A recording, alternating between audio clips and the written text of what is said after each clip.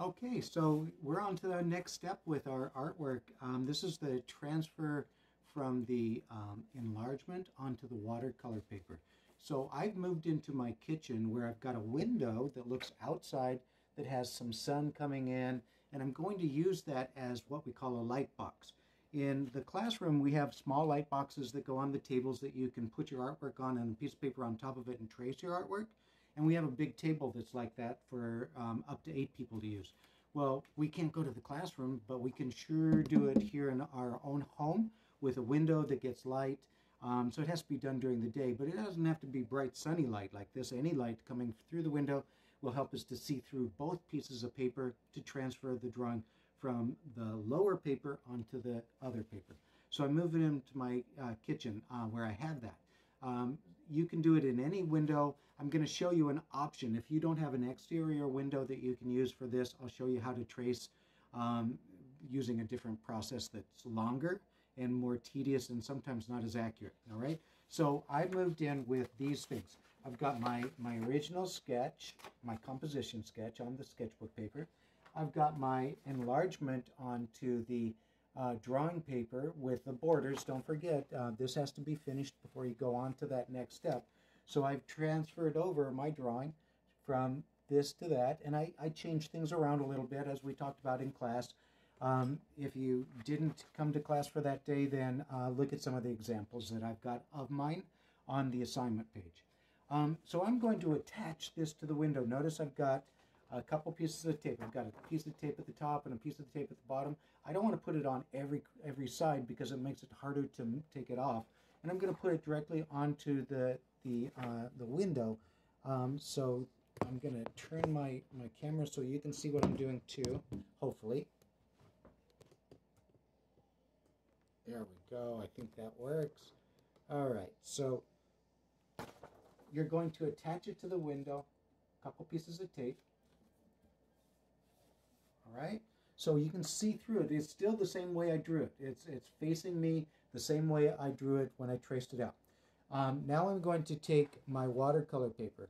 Your watercolor paper has two sides to it. One side is smooth, the other side is rougher. You can usually feel it or you can see it.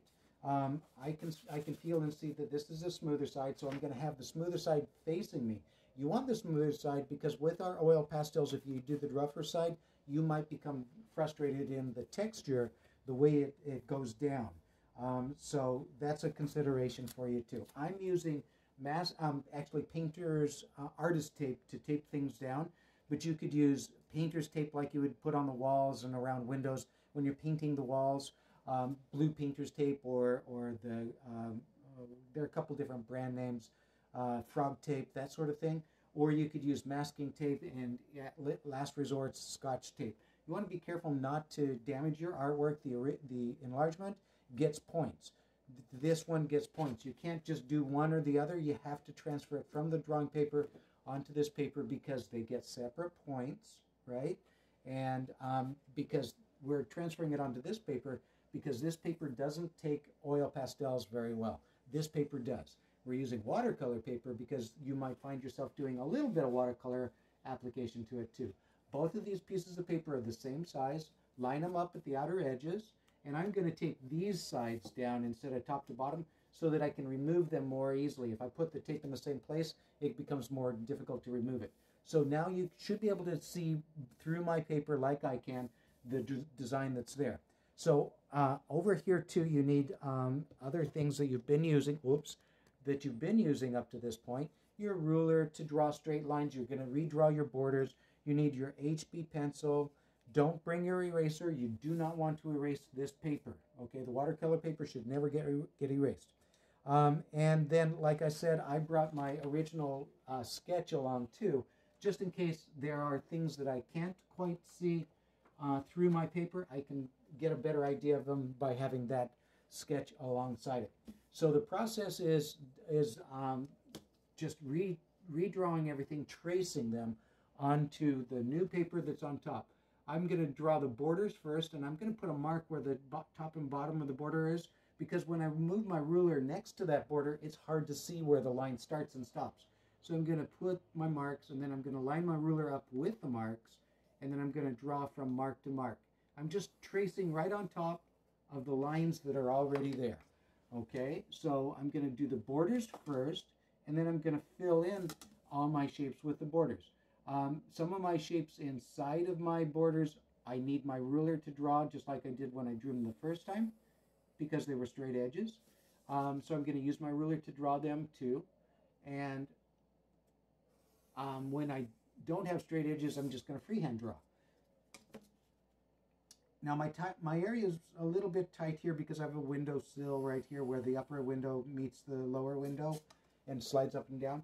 If you've got something like that, it might be a little harder for you to get to too.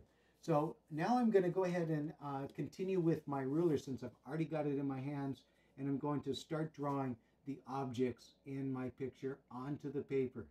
And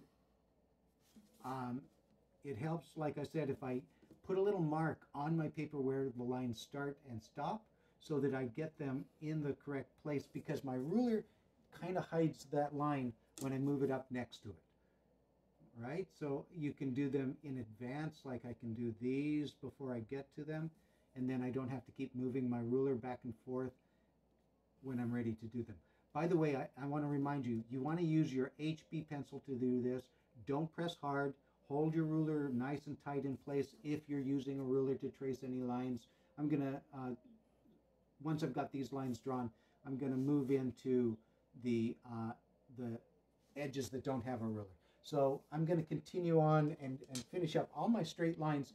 I've got some in the table, some in the window, some in my calendar, some in my chair. Once I've got them done or trading out, I'm going to then do my lines that aren't done with those, and I'm going to very carefully draw long continuous lines as much as I can, and don't draw hard, don't press hard, so that if you make a mistake, it's easier to disguise it with the oil pastels.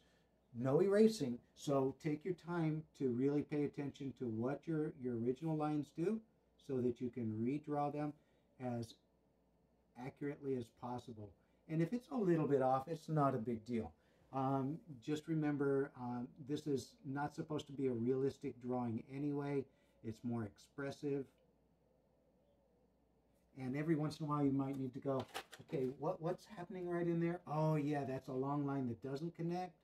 And then these lines all do connect, right? So use your original composition sketch if you have any questions about that, so you're not constantly removing the paper to see what's underneath the paper. All right, so that's the process. You're going to redraw all the lines.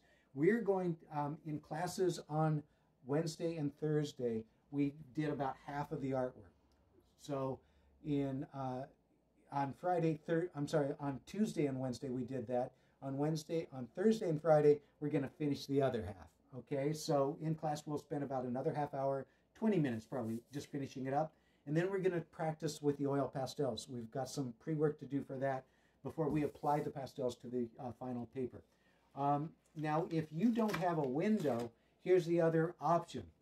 On the back of the original, you can do this. You can turn it upside down. On your tabletop, you should be able to see through your paper. If not, draw your lines a little thicker and darker on the front side, turn it upside down, and then put some white paper or put it on a white tabletop so you can see through it. And then you should be able to see all those lines, and with a soft pencil, a 5B or 6B or maybe even a 3B, go over all of your lines on the back side and then turn it over, including the borders. Then turn it over so that it's facing the same way as it was the first time. I'll show you what it looks like. And you just go back over your lines again. It might be difficult for you to see those lines through your paper when you're not on a window, right? So it might be more difficult to see it, which might take you longer to do it. But it'll transfer the lines over to your new paper by pressing the lines that you put on the back with soft graphite onto the paper. Now, I didn't do a line that I actually had applied to the back, so I'll just show you here. There we go. So now I've got a line that represents one of the lines that I have here. All right, so that's the process. I know it's a little bit awkward with the light there. So you're going to be transferring your drawing over like this onto the new paper, right? It's a trace, all straightforward trace. It's faster and easier and more correct if you use the light coming from a window to do the tracing method. All right, that's it. Be ready to continue on with the project on our next class so that you can get this work done. Bye.